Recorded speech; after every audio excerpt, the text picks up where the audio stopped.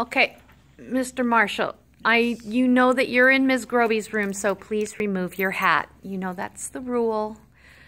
Okay, sounds good. Thank you very much. Mrs. Schaefer, are you feeling ready? Ready. Okay. Book Lice by Mr. Marshall and Mrs. Schaefer. I was born in a fine old edition of Schiller. While I started life in a private eye thriller.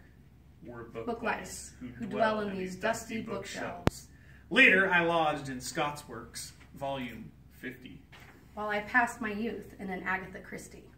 Were book lice attached despite contrasting pasts.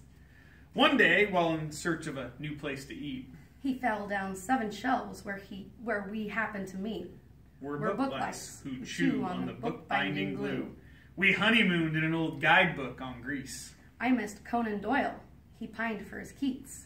Were book lice fine mates despite different tastes. So we set up our home inside Roget's Thesaurus. Not far from my mysteries, close to his Horace. Were book lice adoring despite her loud snoring.